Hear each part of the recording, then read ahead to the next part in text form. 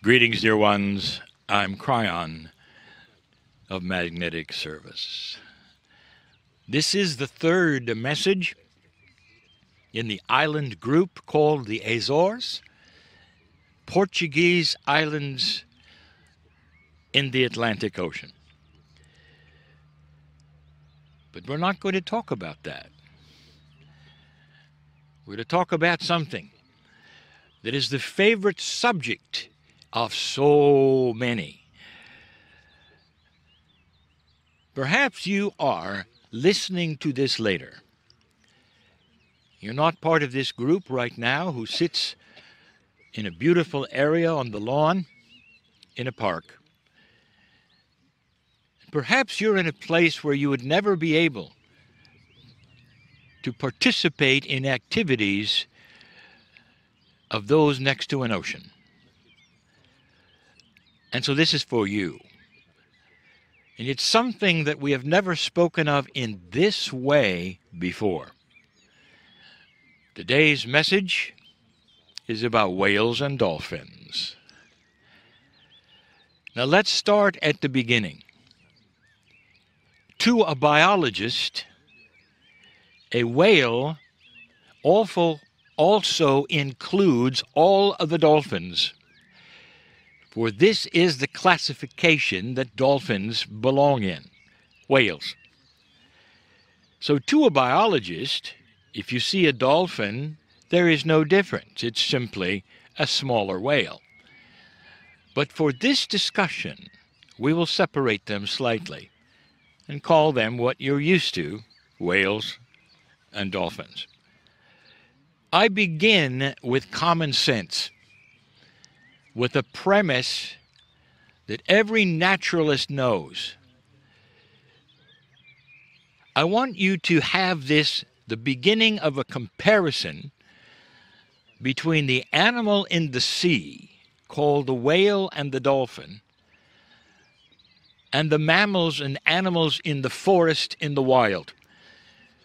For there really is no difference. Animals in the wild are like animals in the sea. Instead of a forest, it's an ocean. And so you might expect the same kind of instinctual behavior that you'd have all over the planet with animals in the forest. But it isn't. And that's the subject of this message. Listen to this. What are you taught by the naturalists who make the guides, who then inform you about what is dangerous and what is not? And they will say mostly the animals will leave you alone. In fact, they will go the other way if they sense a human coming into their habitat. Even if they travel in groups or herd animals or lonesome animals, solo animals, they avoid humanity. And you know that. And the naturalist will tell you that you don't have to be too worried about that they will move the other way, except in one circumstance: if they have a child. If they have a cub, for instance, if they're a bear. Any animal who has an offspring will attack if they feel you are threatening at all. And you know this. That is the most dangerous thing for animals in the wild, for you to suddenly come upon them when they have their babies with them. Almost everyone I am talking to, whether you're sitting on the grass or whether you are listening later, knows this is true. Most animals avoid humans. Indeed, there are exceptions. Some are simply curious, like certain kinds of monkeys.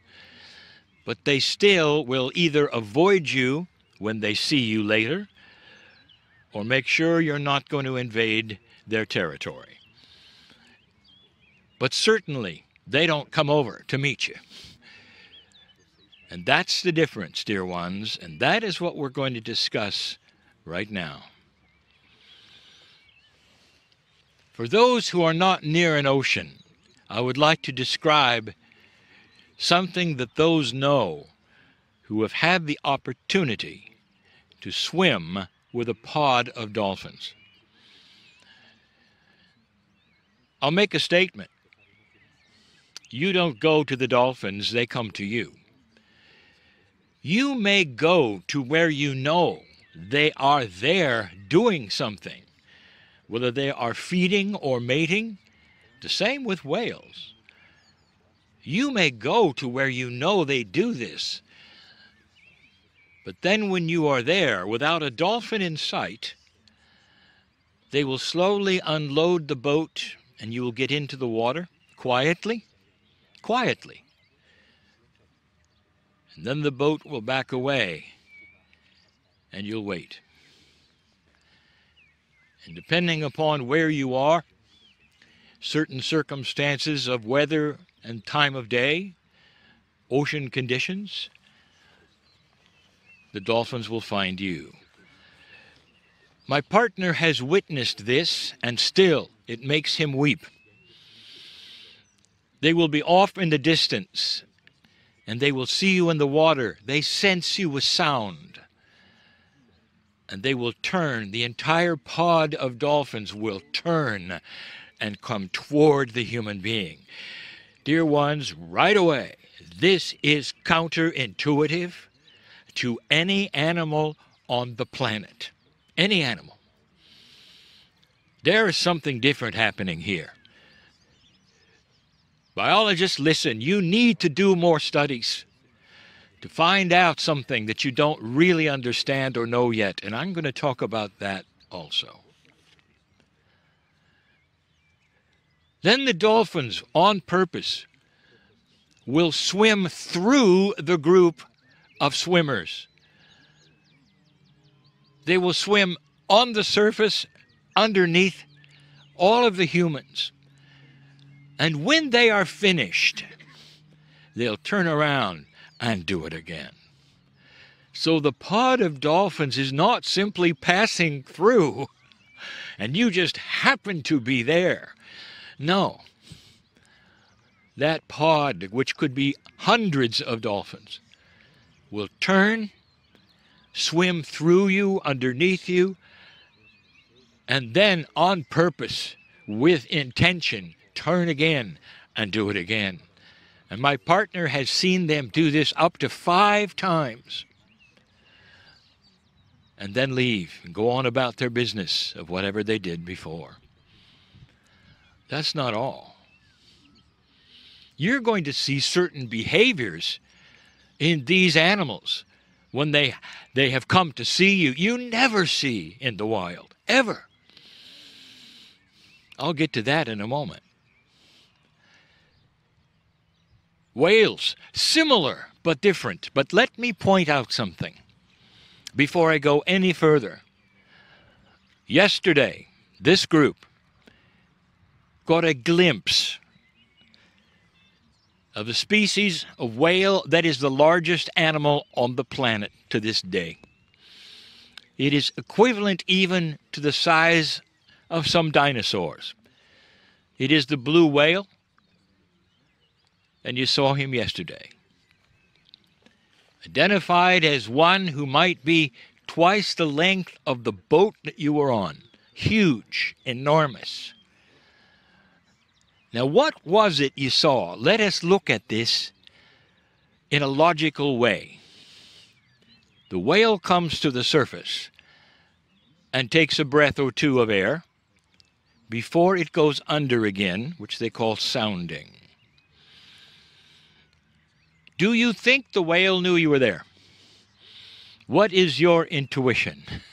And you'd be right. Nothing escapes this animal about its environment. Of course it knew you were there. You and 2 other boats. It surfaces, takes a breath, and goes down. And then you wait for up to 20 or 30 minutes, maybe more, for it to do it again. Here is the question. That whale could easily travel in 30 minutes, miles, kilometers from where those boats were sitting and waiting for it to surface. That's what they do in their migration patterns. Most of the swimming, not always on the surface, underneath, both. They travel, but this whale didn't. And when it came up again, you realize it was literally a few meters from where it was before. This excited the boats enough so they would go and travel to this new spot where the whale was. And of course, their motors were turned on. Do you think the whale knew it was being followed? And the answer, of course, is yes. 3 times. The whale went under and came up right where it came up before.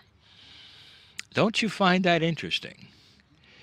Here is the same kind of behavior you'll find with a dolphin. There was a connection that was safe with the human being. Safe enough. That whale who could destroy any one of those boats so easily, in its gentleness came to the surface, took a breath, so that you could all see it. And what was the reaction? To all the boats, there was cheering, there was clapping, there was joy, just to see this magnificent animal. Question, do you think that the whale knew this? I'm going to tell you something, and the answer is absolutely. Now there's something else that people don't even consider. In the miracle that you saw yesterday, how do you think that whale was sensing any of this? Do you think there might be some connection that is different than anyone suspects? What if this connection were consciousness? What if somehow that whale could sense the consciousness of a group of humans, how about even one, and that consciousness was assessed by the whale as safe? I want to present something to you that most have never thought of. Do you know what instinct is? In the animal kingdom, instinct, especially instinct of survival, is primary to any animal. That instinct is passed down from the mother, the father, to the calf. In the animal kingdom, in the forest, that instinct is protection against enemies. Tiny animals will be only days old, and yet they will know instinctively what a predator looks like, smells like, acts like. You know this. Question: how many centuries were the whales hunted by boats, harpooned and harvested and killed in waters just like this? And yet that instinct is not there with that whale. Are you understanding this? What stopped that instinct, which could be centuries old? Don't go near boats. Or if you are, prepare to defend yourself against those predators who will kill you and all of your ancestors. That's instinct, and they don't have it. I'll tell you the answer. The answer is that consciousness overrules instinct. I want to return to another experience yesterday that you had. You encountered a pod of dolphins that was unusual. 2 things made it unusual. First of all, it was several kinds of dolphins all together. Normally, even forest animals will honor their kind. and they will only be with their kind. If you've ever examined a water hole in Africa, even different kinds of antelope and deer will gather together and take turns at the water hole and not be there all at once. They stay with their own kind, but not dolphins. They call them in biology social animals. Oh, it's more than that.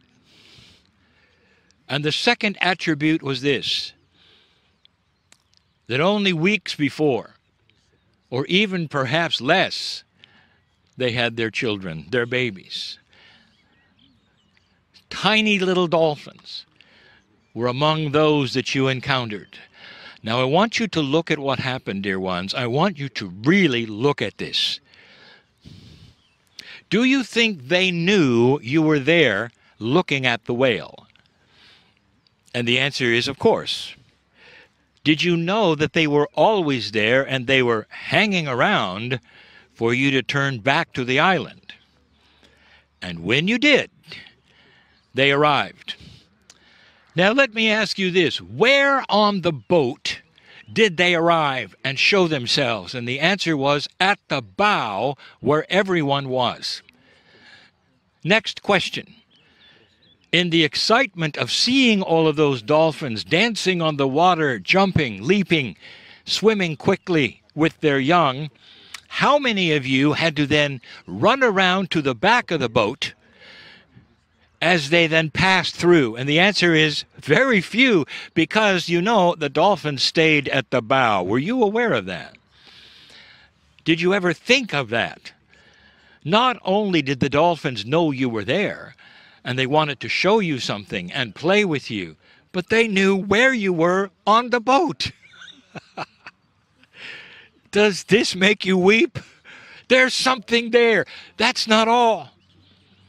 They were excited. Even the crew of the whale-watching boat was excited because those dolphins were there to show you their young. Proud mothers with their young right next to them, over and over and over, were saying, here, look at this, look at this. One mother to another, look at this. And then how many of you saw an action that is counterintuitive to every animal on the planet? They would stop for a moment and they would lean back and show you the whiteness of their belly. In the animal kingdom, tell me, what does that mean? I'll tell you. If you have a dog who does it, it's submission. If you have a dolphin who does it, it says, I trust you. Here is the weakest part of my body because I know who you are, human being. What does that tell you about the connection to this animal? There have been some studies.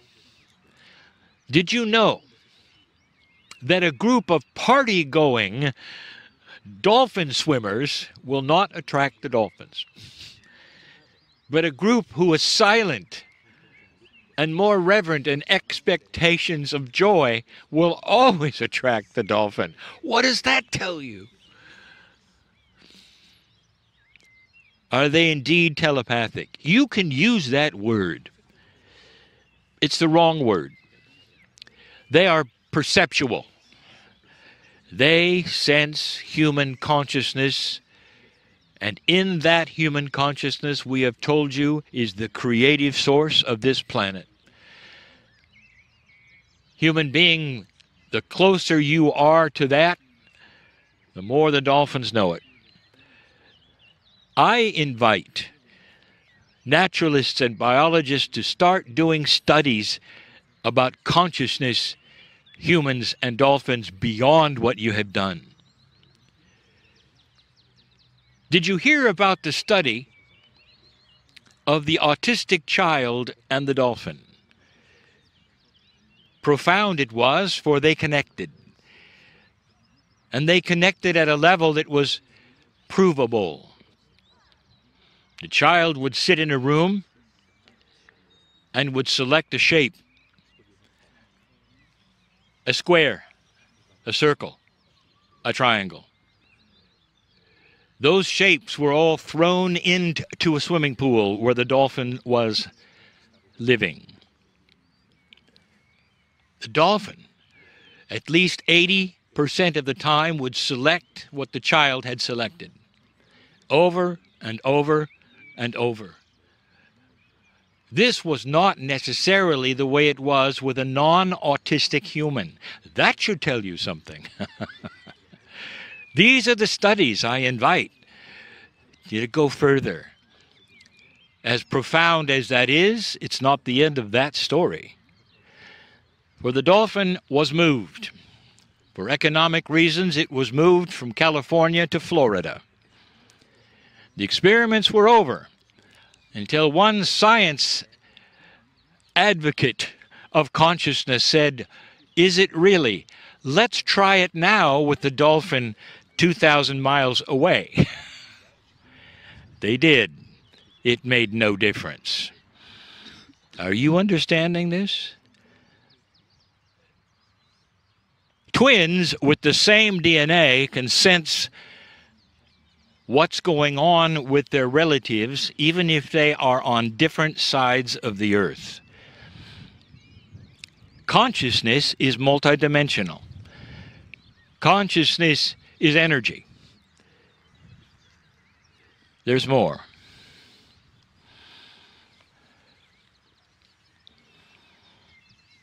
I close this with an esoteric comment.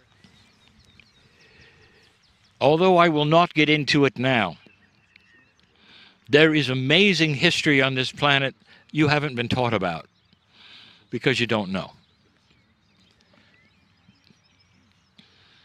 4 other civilizations, smaller, much smaller than yours today, were here before you. You are number 5. There was enough space between the civilizations that nothing has been found. Until now. Now suddenly you're starting to uncover things that are thousands of years older than even your oldest estimate of how long you've been here. With your new instrumentation and science, this is going to be even grander and greater. You will start seeing these civilizations before civilization. And the reasons we have told you before of how these civilizations terminated, you almost didn't make it, dear ones. Once it was pandemic, another time it was weather. There are many times, 4, that are in question. And I'll tell you this, a few years ago, you almost did it again. Only this time, you would have warred yourself into extinction. Now, this is so esoteric, so many people will not understand at all. The connection between the whales, the dolphins, and humanity is stronger than you know. For they are the backup system to the human Akash. If you had destroyed yourself completely, all of the memories of everything that had happened on this planet could still be retrieved and used by those who would go somewhere else at another time. Even without one human here, the living library of the Akash of the planet is embedded in the whales and the dolphins. An animal that is protected by over 90% of the Earth's population, even treaties that say, don't touch it. It's not a coincidence. These are the things that are eye-rolling to many people. But these are the truths. That is how important consciousness is, who you are, and the very soul that you say you have. That's about the dolphins and the whales. The next time you see them, look at them differently. When a dolphin turns itself open, shows you the opening of its flippers, and shows you its white stomach, I want you to know what it's telling you. I see you, it says. You're safe, it says. I'm exposing my most vulnerable parts to you because you are safe, for I see the Creator in you. I know you. Beautiful. And you experienced it yesterday. Some of you will experience it again. Think on these things. Things which perhaps are larger than you realized. And so it is.